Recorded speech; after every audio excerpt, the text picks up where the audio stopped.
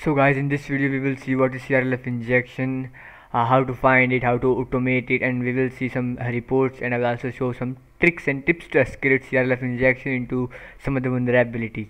So let's get into the video.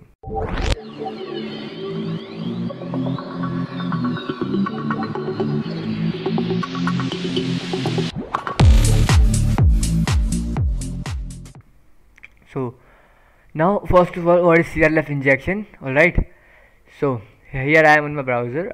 This is the link. It is by Aditya Soni. He wrote the CRLF injection playbook.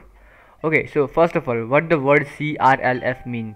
CRLF mean carriage return line feed injection vulnerability occur when an application does not sanitize user input correctly and allow insertion of carriage return and line feeds. So this is what actually the scenario behind CRLF injections. So now first of all, what is the basic CRLF injection attacks looks like? Okay, so a basic CRLF injection attack will look like this. You are having something like wait,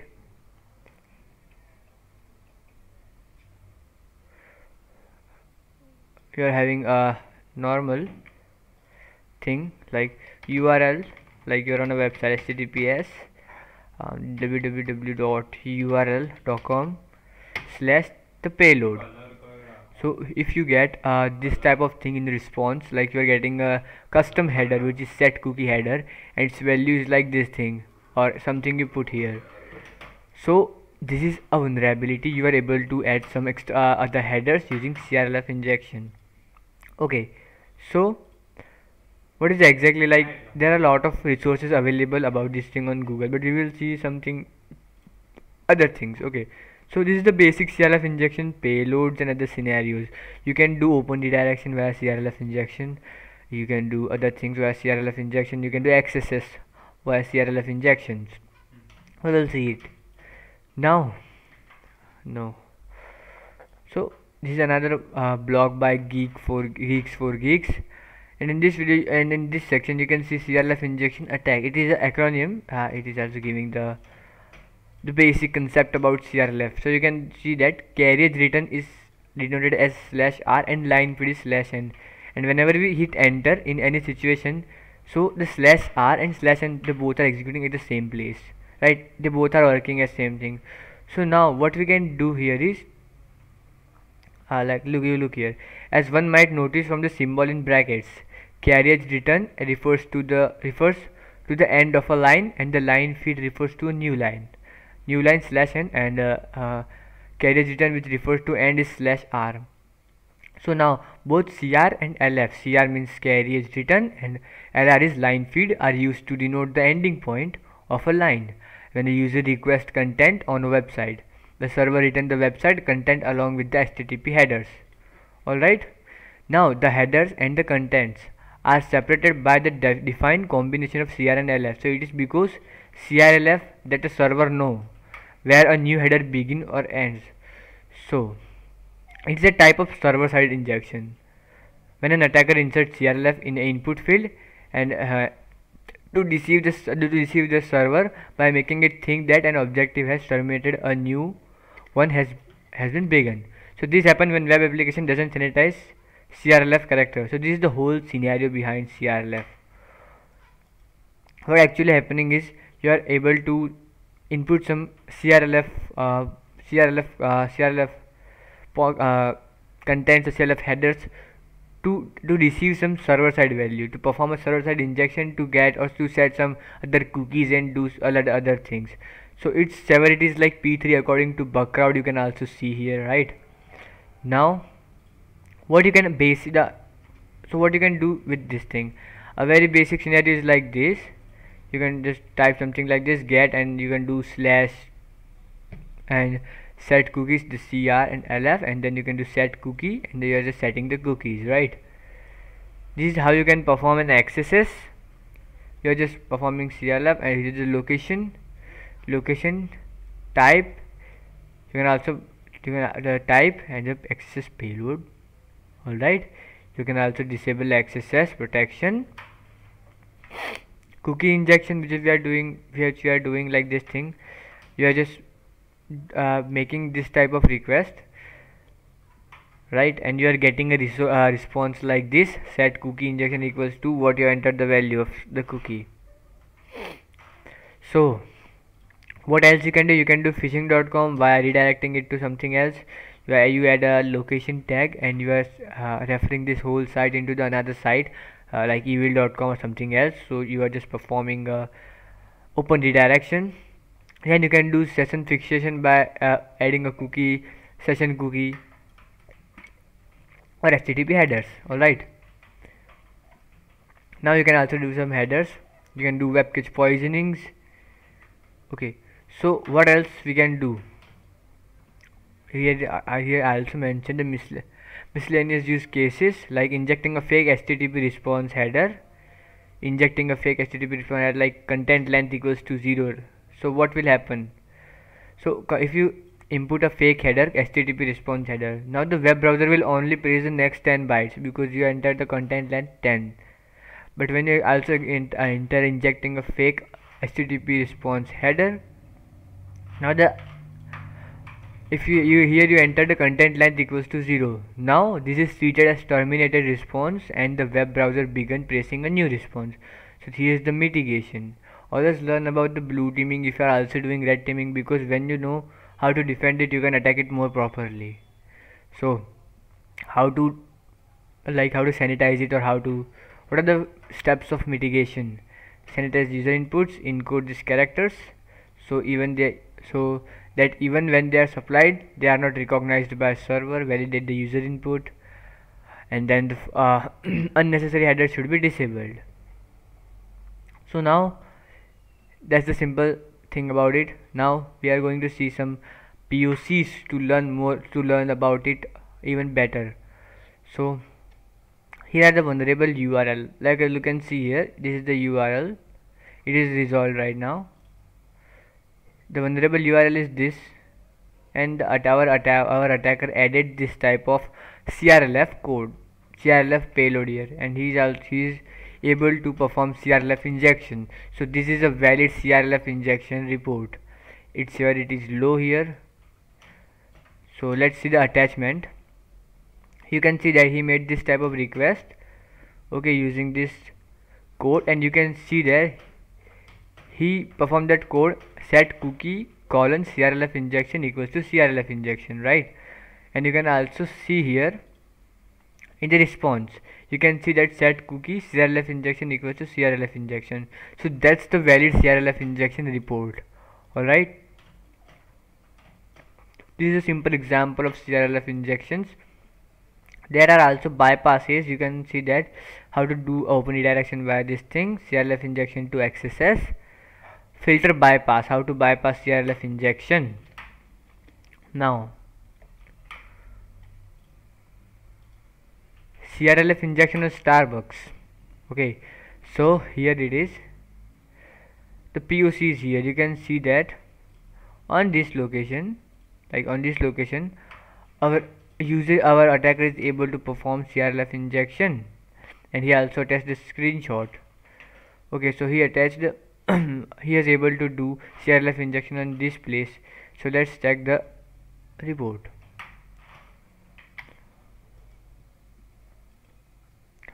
I don't know why it's not zooming.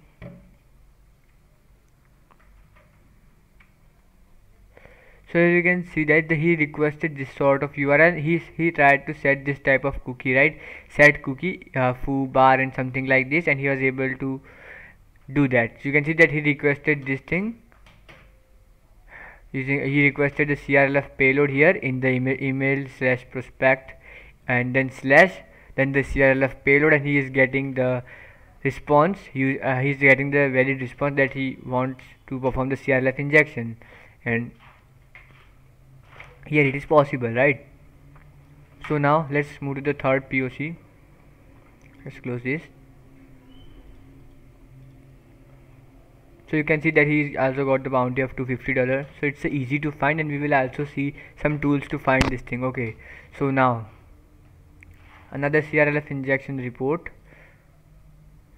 Now you can see that on the domain ads.twitter, on the HTTP response splitting is vulnerability is vulnerable. It is also known as response splitting. So now here's the POC, mobile equals to landing equals to, and then here's the payload, I guess. Yeah, here's the payload. So let's check the POC. Let's download the video. Here it is downloading. Alright, so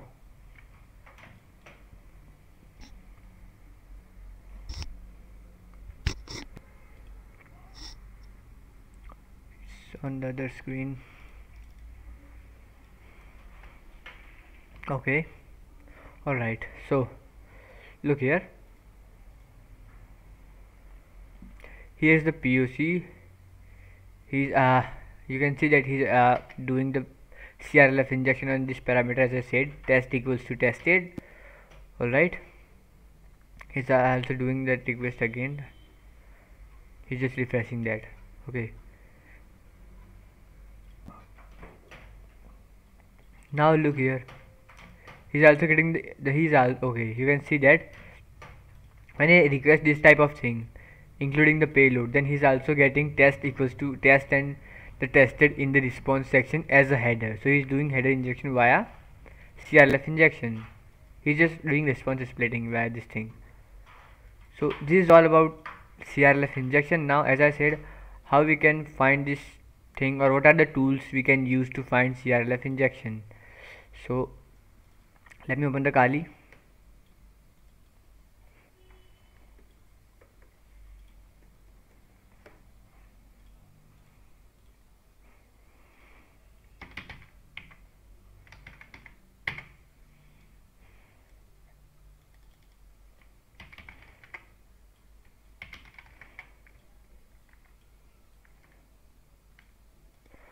Okay, so here is my Kali Linux. Now we need terminal.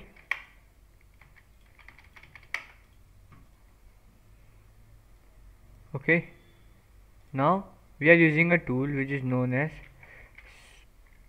CRLF fuzz. CRLF fuzz. I will also mention the link of this tool in the description so you can use it out. This is the tool. It is based on Go module. So let's install this tool.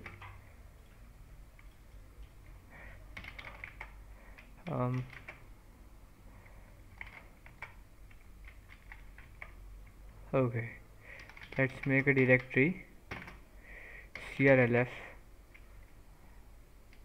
and let's go to the directory CRLF. Now we are in the CRLF directory.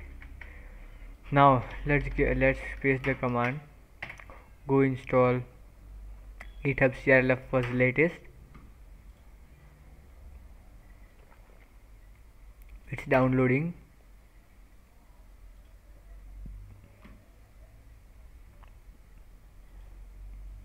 So now it's done. Alright, so what we have to do is just simple thing.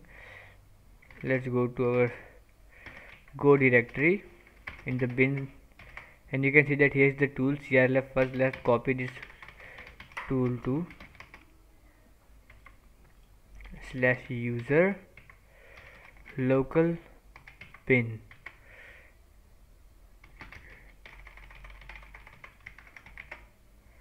So here we have pasted that tool into the user local bin. Now we can access it from anywhere. So now let's go back to CRLF. Okay. CRLF. Now let me do a thing. Let me type CRLF fuzz -h for help menu. This is the help menu. Now how you can try to find CRLF injection.